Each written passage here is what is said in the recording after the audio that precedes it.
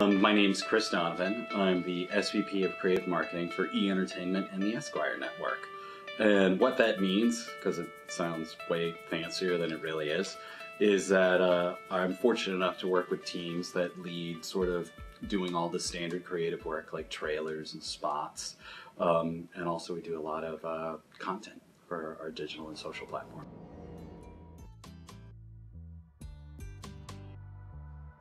Yes, when I was a boy, I always dreamed of creating social and digital content for, no.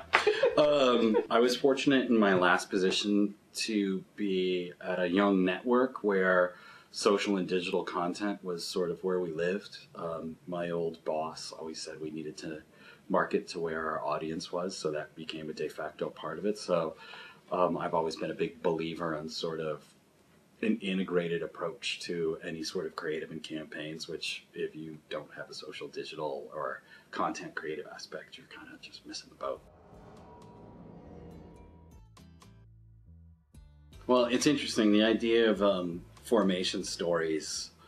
Obviously there was that great article that was written by David Brooks in the New York Times a little while ago after Joe Biden appeared on the Colbert Report, and he talked about his background and what he had gone through, and by just basically telling the story of his life and to a large degree his personal tragedies, he was able to package in a way without saying what his political philosophy was, what his philosophy was, in a way that directly spoke to the audience in the clearest and most concise way, rather than him even talking about political policy. So I think a formation story is interesting because to either your direct reports, to your teams, and most importantly, even to yourself, it's how did you get here, because it's a platform to say where you want to go. Mm-hmm. So I think that's one of the reasons why formation stories are good, because it's a way to address the audience in an emotional way, where it's so the sort of tacky way to probably put it is that it's a way to really sugarcoat a philosophy without it sounding like bullet points or a PowerPoint presentation where people can kind of easily understand and digest what it's about. I mean, it's been so hackneyed, but in a long time ago in a galaxy far, far away, that tells you everything you need to know that you're about to see with Star Wars versus the classic sort of sci-fi or fantasy tropes where it's like tons of voiceover that sets up who the whole world is and everybody's like just falls asleep. But when you had that it gave you the whole philosophy of what you were about to see. So you're like cool with people with laser swords and ray guns because that makes tons of sense. Yes. So yes. I think that's so important because it's the story you tell yourself about yourselves. I saw the episode that was referenced in the Brooks article in person, and it really was sort of impressive to me because at that point I thought he was kind of like, he was your weird uncle who was the vice president who kind of spoke inappropriately and did weird things, and then when you saw that side of him, you were like, oh, you're kind of no joke. This is like Aaron Sorkin level sort of character assessment. You understand where he comes from and what he was trying to do, and in a weird way, like when I heard his formation story, you kind of forgave him of his gaffes and his Ray-Ban aviators because you're like, okay, I get it. Right. I get it. Like you're a human being. You're an authentic person, but you have really clear values, and I get why you were the Democratic senator from Delaware. Yeah.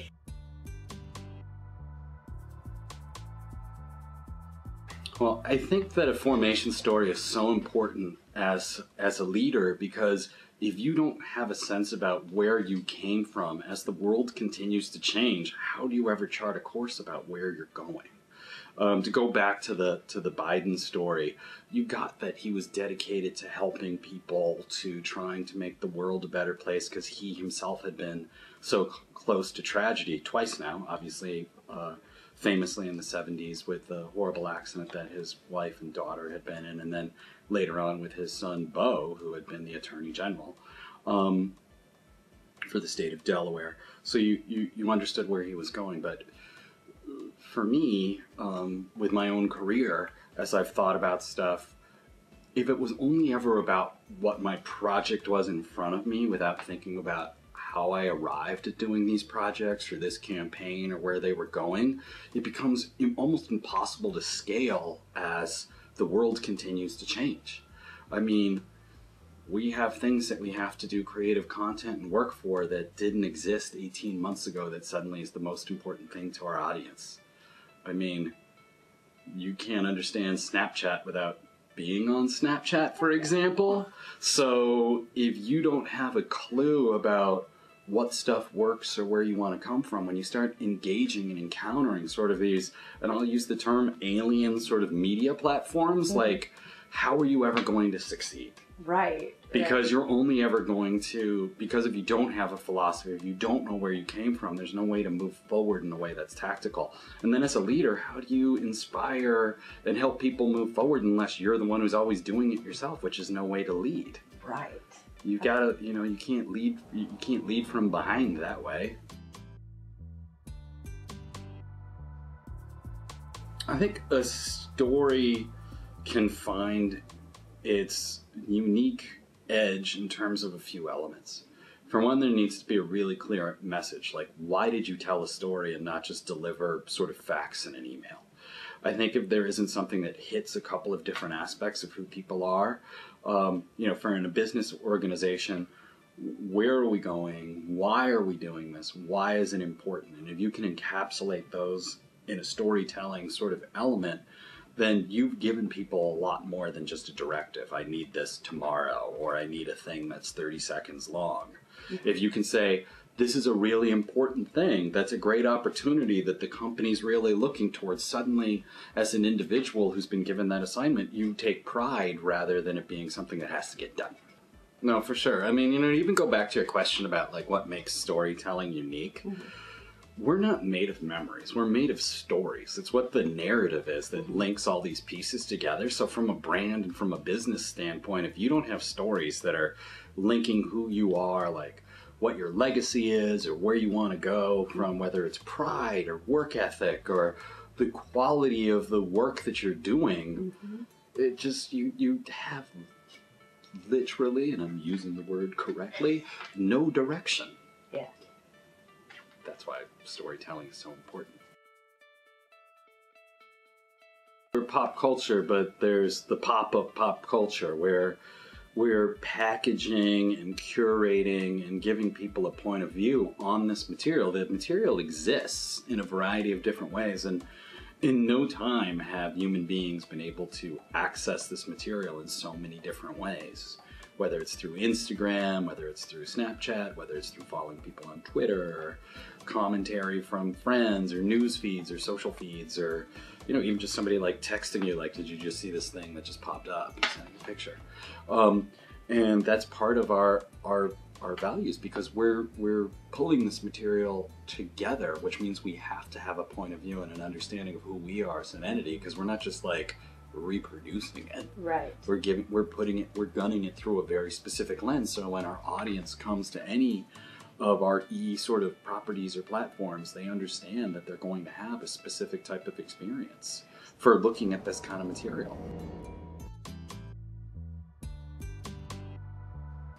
It's a really challenging, probably one of the most challenging pieces of advice to give somebody when you're mentoring them, is to ask them to look within themselves to be the best version of themselves. And I think it speaks to this larger question of what's your formation story. Because if you keep making it about things that are outside of you, it's harder to judge if you've done something really well. It's harder to understand if something's quote unquote good. Everything's good. Oscar Wilde famously said, all art is useless. And he also said, art for art's sake. And in our business, you can have, and we see it all the time now, but you can have a property, whether, like, let's just make it a movie for a second. And you can have whatever that initial marketing push was for how that movie went out into the marketplace. And then that movie maybe becomes a cult favorite or people love it. And then when it's packaged later, it's packaged with those moments, or it's packaged with a different point of view. Well, was one right and the other one wrong? Or was one really just acknowledging where it was in context as a property, or maybe the brand that it's being platformed on. And brands are just stories of corporations anyways, right, that are consumer facing. So when you understand that there's all these different stories and you understand your point of view, that's when you can become really valuable as an asset to your organization, because then they understand that you have a distinct point of view that you can bring to it, that people can call upon and harness and use in certain situations, versus we're not just drones who crank out content. Yes. You know, you have to have this point of view. And I think that early on in your career is one of your missions, is figuring out, like, what's your point of view? Like, what are you good at doing? What fulfills you, and what do you enjoy doing? Because there's a variety of different ways to do anything. Yes, absolutely. So that I think is, you know, when you say authentic self, it's tough, because it's what does that mean? But if you take a beat, you think about what it is that you like about stuff, or how you respond to things. If you force yourself to think the best way that you can think, then one of the byproducts will be that you become your authentic self, that you're better at it than anything else. And I think you see it when you see sometimes different properties that you're used to marketed, or if you hear a certain entity or a director or a certain studio, once again, has a brand idea, if they do it, people get excited about it. I use the example all the time of, like, Marvel movies, because when Marvel movies are on ABC, they're represented a very specific way that ladders back to the brand. But then when Marvel movies are on FX, it's represented in a completely different way, to the point where you can't even believe they're the same movie, just because of how they're marketed. Now, by the way, both marketed correctly for who their platforms are. Which one's correct? They both are. Yeah. Because they're being respectful of who their audience and who their individual brands are, even though you have similar properties. Right. That's why I think Netflix is really interesting, for example, right now, is because they know who their audiences are through a lot of their real-time data. And this speaks to the storytelling aspect of it, where you can go, guess what? A lot of people are really enjoying these, like, sci-fi and fantasy movies from the early 80s. What if we made a show that was all about that? We could call it Stranger Things, and own all the visuals. And I mean, because they could have packaged Stranger Things in a totally different way. Yes. But they owned exactly it. I mean, all you saw was the Goonies when you saw the bikes. All you saw were shades of E.T. Like, because they owned all of those pieces. The music, everything that they did was just so on the money, because they understood who it was that they were talking to. The storytelling wasn't even the plot of the series, which is what we've been so used to for so long. The storytelling was the referential aspects of it that it delivered to you. Yeah. I mean, incredible to me. I mean, I'm obsessed with, like, Luke Cage right now, just thinking about all that stuff. But it's amazing to me that they were like, I have an idea. Let's make a Western, but in Harlem. And you're like, amazing. Win. Instead of just like, oh, we're going to make the Luke Cage half of Iron Fist and, you know, whatever, and just do the series version of it. It's like, nope. I mean, I even bought the record because musically they are referencing all the Ennio Morricone spaghetti westerns, and music is always amazing because it's like one of my favorite sort of storytelling pieces, because sometimes people aren't even completely aware that they're being put into this mood by the music. And, you know, the fact that they did, like, hip-hop western is amazing. Yeah. Just, you know, I think a formation story, what's interesting, to go back to the Biden article from David Brooks, is the formation story is almost, I think, in some ways a new understanding of people's, like, personal philosophies. So instead of saying, like, I believe that it is my job to make the world a better place, they say, I went through this and I don't want this to happen to other people. They're essentially the same thing, but one is incredibly urgent, the second one, and meaningful and emotional, while the first one is just almost like a statement of fact, like, this is my intent, versus this is like my emotional fuel. So I think with brands, because brands are just stories that, and the thing that I think is really challenging in the best way is in our positions in marketing, is we tell this story internally as much as we're telling this story externally to our audience. Because it's really important that our organization knows who they are and where they want to go. I think one of the reasons why the Dark Tower's on my mind is their world keeps, like the idea is the world keeps changing, but Roland stays the same. He's the hero of the story. So if he didn't know he was the hero of the story, what do you do when all of a sudden the skies are purple and there's like little green men? Like, no, you got to keep going. You've got to still be the hero of the story. So I think with brands, if you don't know who you are and the media landscape keeps changing and keeps evolving, how do you know what to do? I mean, everybody, even though they've finally like fallen off of their rising quarters, but Apple, like their story was, we make technology that people love, not we make computers that do X, Y, and Z. And that enabled them to like move into all these different areas, experiment, a lot of times even fail, but try to do a lot of things that other companies just weren't ever agile. They weren't, it wasn't even within their realm of thinking because that wasn't their story. So I think that that's where stories for brands are so important, because they're within and without. And that's the same thing, to go back to your even better question about like, why is this important for your career? Is that if you don't have the story internally for yourself, how do you know when you're presented with a good opportunity that maybe doesn't have lights hanging off of it? That doesn't say, hey, we're a really important good opportunity. If you don't know that that's where you want to go, if you don't know that you want to chase certain types of opportunities because that's what satisfies you, that's what you feel like you could work 24/7 on because it's so exciting to you, or move across the country, or commit to doing something different, if you don't know that about yourself.